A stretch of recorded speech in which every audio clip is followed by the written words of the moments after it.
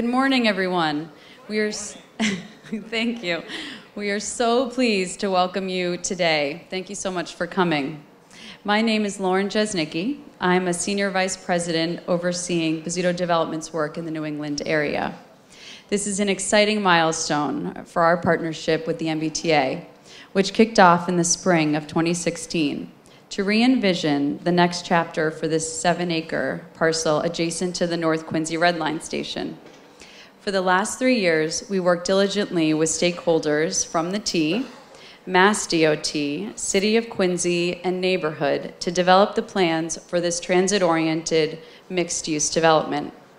In honor of this great milestone, we are delighted to unveil today the new name for this new community. Inspired by Abigail Adams' amazing legacy and longtime residency in Quincy, the North Quincy Redevelopment Project will now be named the Abbey.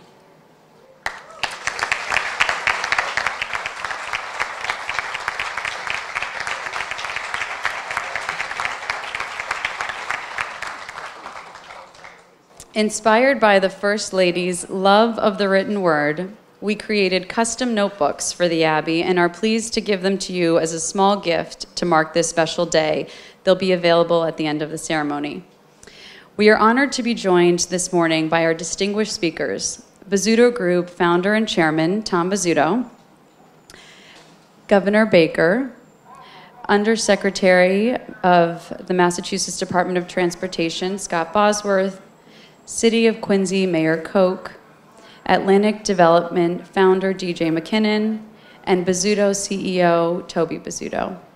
Before I introduce Tom, I'd like to take a moment to recognize our partners, colleagues, and stakeholders who could not be here in observance of the Rosh Hashanah holiday.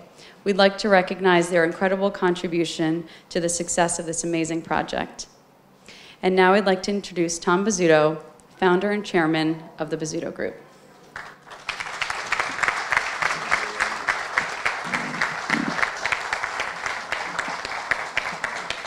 Thank you, Lauren, and Happy New Year, everyone. Thank you all very, very much for joining us on this beautiful, beautiful Monday morning. How terrific that you are all the very first people to know the name chosen for our new community, the Abbey. A week ago, I had the privilege to hear Governor Baker talk to a group of people about how difficult development is in Massachusetts, and particularly how long it takes to get a project started.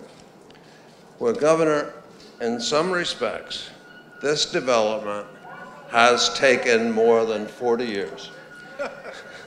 Let me explain this and tell you why this groundbreaking is particularly important to me and the Bozzuto Group. I was born in New England, and early in my career lived here in the Boston area trying to build housing. Worked on a couple of projects, completely unsuccessfully. So as my partners, in fact, that's why I ended up moving down to Maryland. So as my partners can tell you, ever since we founded the company, it's been a personal dream to develop and build in the Boston area. I finally feel, thanks to our surrounding folks, I finally feel that I've been able to return home. So thank you for that. And what a great honor it is to be building in this, the city of Quincy, a city of tremendous historic significance. We are particularly pleased that our efforts are helping to strengthen and expand housing opportunities in North Quincy. We are ecstatic to be working with the T on the creation of much-needed transit-oriented housing.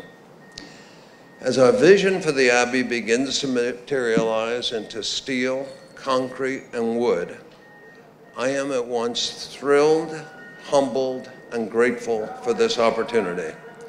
After all, this is known to many as the birthplace of the American dream.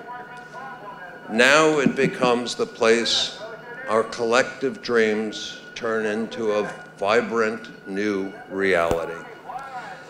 Before closing, I want to highlight that the Abbey would not have been possible without strong relationships, support, and guidance from Governor Baker. Mayor Koch has been just amazing in his vision and his support. The people of the MTA have been wonderful. Our partner at Northwestern Mutual has been, as usual, strong and steady and supportive and just a great partner. But especially TJ McKinnon and his colleagues at Atlantic. TJ is just one of the most extraordinary professionals I've worked with in my career. TJ, thank you. And to all of them, I say thank you and congratulations. And with that, I am very honored to introduce one absolutely indispensable partner, the most popular, and in many, many, many regards, the single most successful governor in America, Charlie Baker. You can introduce me anytime, Tom. So first of all, I just want to say how much we appreciate your presence here this morning. But what I really appreciate is what's going on behind us here. Tom saw me speak at a real estate conference over at Harvard, and I talked about the fact that we have tremendous housing issues in Massachusetts. And while we've done 8 or 10 transit-oriented development projects over the last several years and have somewhere between 15 and 20 in the pipeline, and those numbers actually by historical standards are pretty good. We really need to be doing 2 or 3 times that amount of transit-oriented development to really deal, and all kinds of other housing, senior housing, mixed-use housing, housing in downtowns, you know, rethinking downtowns to deal with the fact that you can't build a downtown anymore on retail. You have to come up with a variety of alternative solutions that typically involve housing, office space, hospitality, entertainment, recreation.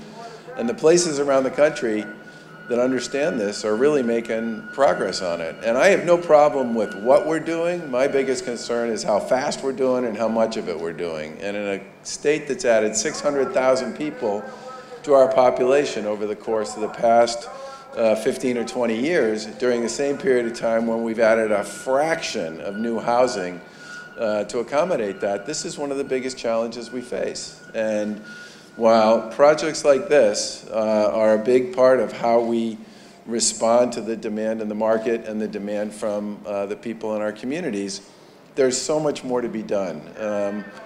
But today, we do have a project that's 2 years from beginning to today, which all by itself is quite an accomplishment. And I want to give all the folks that are involved in this process and this project a lot of credit for moving the ball quickly down the field. And I'm sure, Mayor, a lot of that has to do with your leadership and with the folks on your team, because this doesn't happen if you don't have a partnership. From our point of view, the opportunity associated with this project, the work we're doing all the way up and down the red line, not just on the stations, but on the tracks and the power systems and the signals and the switches and the trains and everything else, is going to create a terrific corridor heading here onto the South Shore and all the way through on the other side to Alewife. And I can't wait to see what this all looks like a couple years from now when a lot of the work that's involved in it has been completed. I also want to say how much we appreciate the presence of Representative Chan.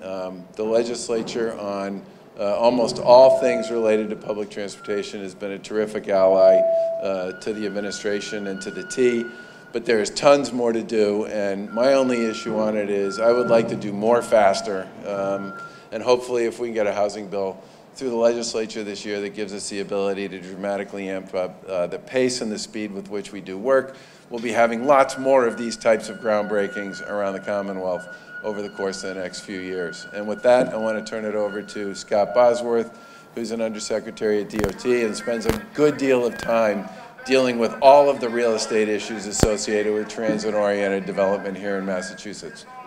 Scott?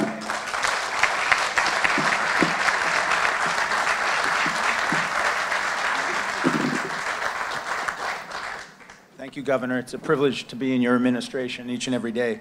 Listen, I'm super excited to be here standing in for Secretary Stephanie Pollack and General Manager Stephen Poftak. But I'm really excited because I'm a Red Line user each and every day. It takes me about 3 minutes to walk to the train station, and I can tell you firsthand the quality of life and convenience is just incredible, so it's terrific. But Secretary Pollack asked me to use my moments here to show thanks to our partners that all brought this forward. Any of you who work with government knows that government real estate is challenging. There's a lot of stakeholders, and these stakeholders really delivered here. Certainly, first and foremost, the City of Quincy. Mayor Koch and his team, Chris and Frank and others were just amazing to work with, and we really appreciated that. The elected representatives, Senator Keenan, Representative Ayers, Representative Chan, really kept us on our toes the whole time, making sure that we're addressing the community needs, and we thank you. Certainly the community itself, the neighborhood groups, they were, again, very, very vocal but helpful in helping all of us bring forward the best project we could. Our business partners, particularly Lauren and DJ from Bozzuto and Atlantic, I met reference to earlier today. These folks understand and are very appreciative of how hard it is in government. We are generally risk averse. We need to be to protect our passengers and our citizens, but they are very understanding and respectful of that process. We thank you, and we look forward to doing more with you. And our real estate team. We have our folks here from MBTA Real Estate, work really hard, have tons and tons of projects. In the private sector, you'd have a whole team just associated with this project alone. And these ladies and gentlemen have dozens and dozens of projects across the Commonwealth. And lastly, our customers. Our customers we're asking them to endure some inconveniences here as we go forward and throughout the upgrades to the entire system, and we appreciate that. We appreciate their flexibility and understanding as we continue to upgrade the Red Line and certainly bring on TOD. The reality is we don't develop to make money. We develop to create revenue to continue the investment that the Governor and the Lieutenant Governor are making in the Red Line. We are making $1 billion investment from end to end, and as a result, we're going to have 3-minute headways. We're going to have 50% more capacity. It truly is going to be a new Red Line from top to bottom. So on behalf of Secretary Pollack, General Manager Poftak, I want to thank you, and I look forward to the ribbon cutting here and the groundbreaking up the street in Quincy Center. Thank you very much.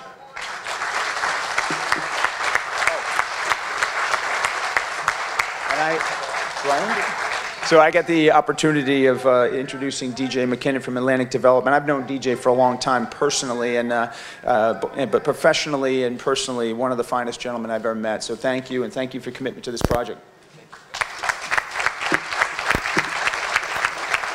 Thank you, Scott.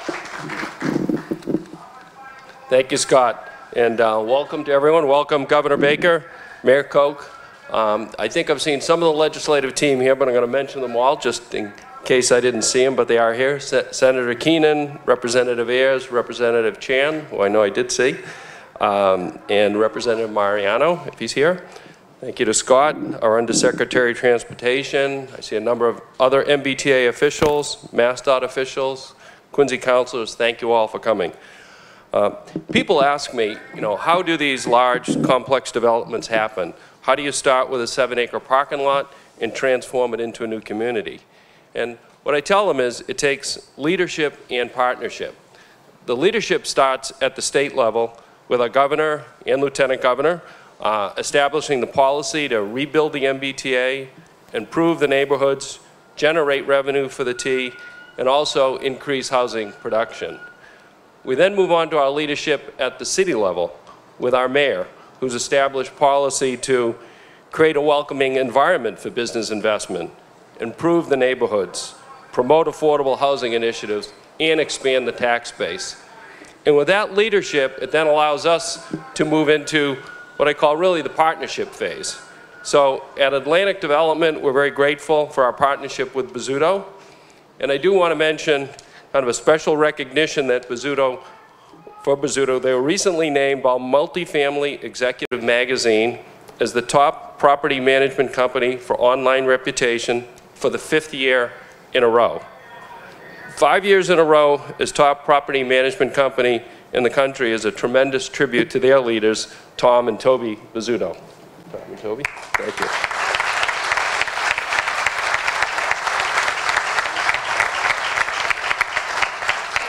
And then, as many have mentioned, our partnership with the MBTA. We've entered it into, that gets formalized in a 99-year ground lease. It's a long time that we married together.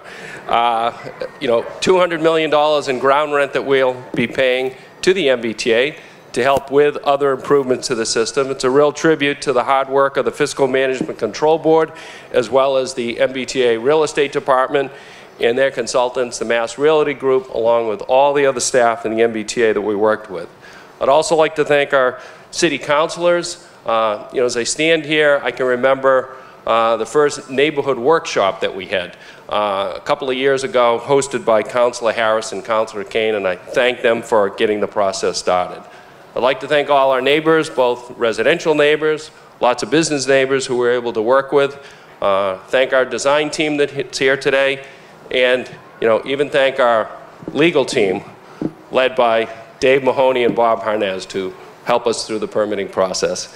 All the city agencies that we work with, planning, public works, affordable housing, the mayor's executive staff, Conservation Commission, public safety, police, fire, inspectional services, you know, a great team to work with. And Quincy being a historic city, those agencies focus very long-term, and a good example is that is with the coastal and resiliency design. So you may have noticed where we sit geographically, all the surrounding neighborhoods channel all their stormwater through our site on the way to the Neponset River. So that was a big concern early on. With the outdated systems, they all needed to be replaced. The city's had our design team focus long-term to manage that. So taking into account the long-term resiliency for storms, we've installed drain pipes large enough that people can walk through. In fact, as an added measure of safety, we even upsized them so the governor can walk through them. So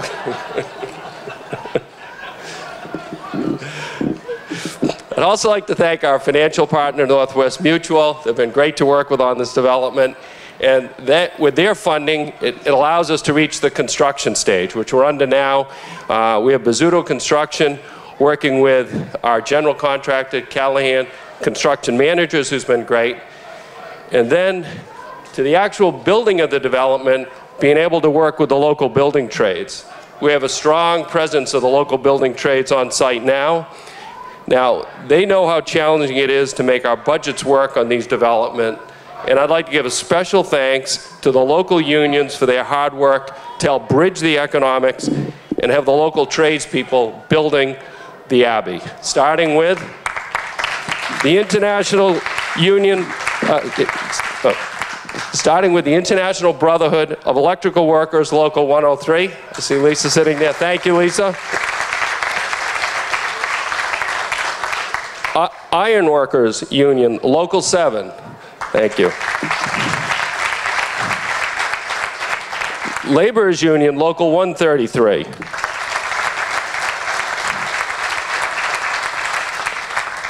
Plumbers and gas fitters, Local 12.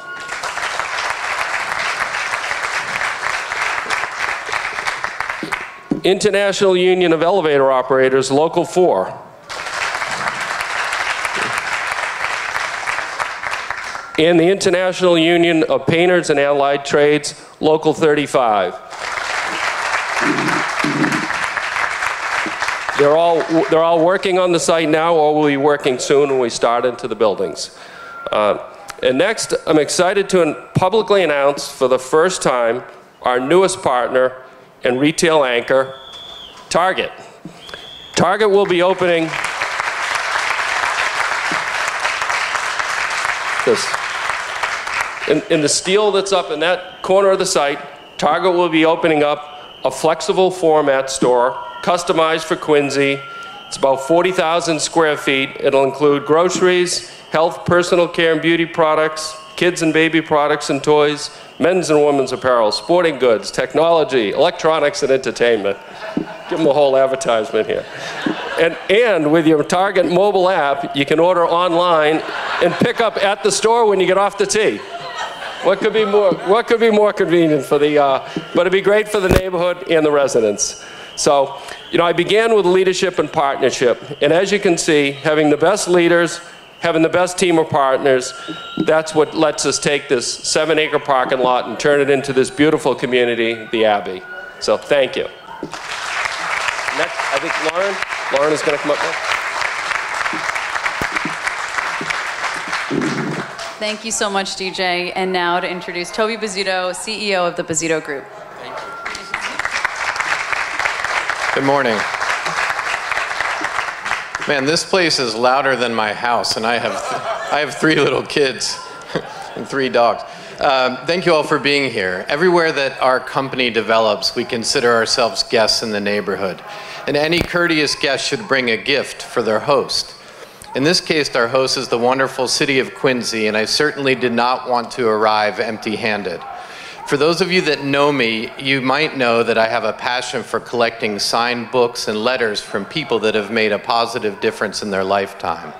Holding copies of these artifacts in your hands literally brings history alive. Abigail Adams is most certainly a person who made a tremendous difference in her lifetime. She was a force of nature. As you know, she was the wife of President John Adams, the 2nd president, as well as the mother of John Quincy Adams, the 6th president. Abigail became one of John Adams' most trusted advisors. Her more than 1,000 letters of advice and consult to him are legendary. Her insightful thinking about women's rights and government played a role in the formation of this great country. Effectively, in her letters to her husband, she helped shape American history with a pen. Abigail also spent a good deal of time writing her sons and those close to her, imparting her kindness and wisdom with a gentle touch.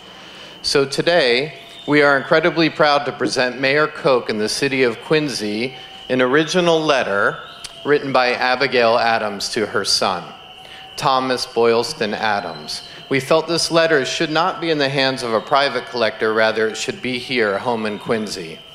To put this letter in perspective, it was written more than 216 years ago in 1803. In this letter, she wrote about improvements she and her husband were making to the city of Quincy. Your father wishes to get you here. We are improving our town of Quincy by a new bridge and a turnpike road. She amusingly, as most mothers do, spends much of her time imploring her single son to settle down and find a nice woman to marry. In fact, she even goes to suggest a specific woman named Nancy, who would be a most excellent choice.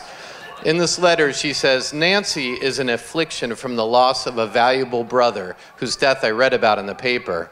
I wanted to write her to console her, but I thought about, in reflection, I better omit it.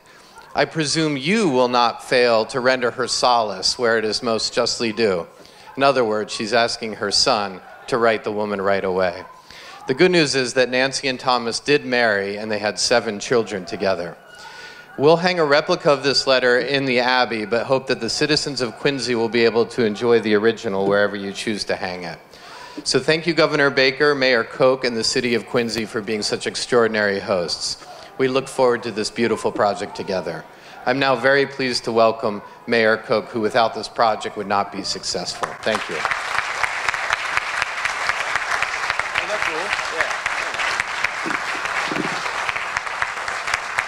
Well, good morning, everybody. Your Excellency, members of the Bizzuto family, DJ, Scott, Lauren, Representative Chan. I see Tim Cahill, our Chamber of Commerce president, with us, Jim Fatsy's and the entire planning department. Thank you all for this incredible day. It's nice to hear some people cheering for it out in the back there. Evidently, they couldn't get a seat, so. But this is literally home for me. I live 3 blocks from here. The high school across the street was attended by my parents, my wife and I. My 3 children have graduated from there. On the corner where the gas station is was the original Sacred Heart Church back in the 1880s. It's now up on the corner of Glover Avenue. My brothers, I was a little younger, my brothers swam in the creeks behind us before State Street South was built. From that high school, there are 2 Medal of Honor recipients. In fact, Captain Richard Stratton, one of the POWs in World War II, he served as a POW for more than 2,000 days. Went on, came back, great American. He's 88 now. He's coming to Quincy October 19th, where we're naming a street for him over in Montclair, where he grew up. So this area has a tremendous history. But you know, for many, many years, driving by the T, looking at 7 acres of asphalt is not very productive for a community. So in the good governor, 2 things. We could talk a lot about his success. One, challenging municipalities to deal with the housing crunch. Encouraging TODs, transportation-oriented development. And I think Quincy's meeting that challenge to a large extent. But the second part of that, it would not be possible here today, and I'm sure DJ and the Bozzutos would not be here if not for the public investment going into the Red Line. We had 35 to 40 years of neglect on the Red Line, and it was this governor that stepped up, grabbed the bull by the horns, and said, we're going to fix it. And they're fixing it. And by the time this place opens, the Red Line is going to be practically brand new with all new cars, with much greater capacity so it can deal with the new residents here. So, Your Excellency, thank you for your commitment to the Red Line and Quincy and the South Shore.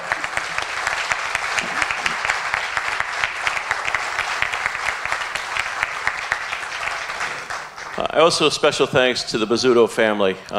And Steve, I remember visiting you guys down in DC, looking at some of your products, and it's no wonder you've achieved that 5 years in a row award, quite deserved. So I'm excited to be working with the Bozzuto team. The quality of projects and the architecturally right down to the programmatic of it is just incredible. So we're grateful for your investment here in our city, Tom, Joby, and the team. And DJ McKinnon, I've dealt with a lot of developers over the years, a lot of people around development, and they don't come any better than DJ McKinnon. Top shelf, professional, detail-oriented, no surprises. DJ, it's a pleasure to work with you. Thank you for your commitment as well.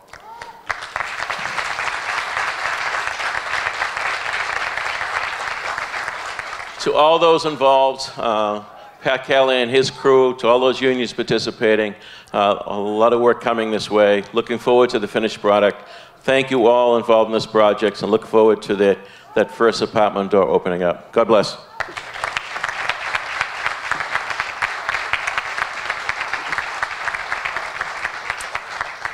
Wonderful. We've come to the end of our program. I'd just like to say one final thank you. Really, we've touched on all of our key stakeholders, our partners on the design team, at the state, at the city. But I'd also like to extend a big thank you to our One Bozzuto team, that we have colleagues from our management and construction teams who really came together. It's a very collaborative process to realize this vision. And a very special thank you to Solomon McCown, Shintimony Keith, Kate Becker, and Lee Jester, our Callahan team, James Risley, who worked tirelessly to plan today's festivities.